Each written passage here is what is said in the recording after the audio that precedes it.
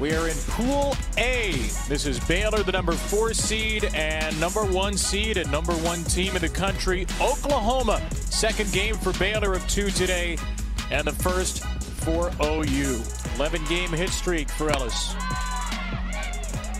Oh, and a throw to second base. There goes the runner, Hot to third. The ball gets away. Hot is coming home after colliding with the third baseman, Johns. McGlawn goes all the way to third, and Baylor is on the board first. In the base path. There's a little blooper into center, and a base hit for Ellis, and McGlawn will make it 2-0. Oh, she threw it again, and that one is in for called strike 3. Skill, they're too dominant in games.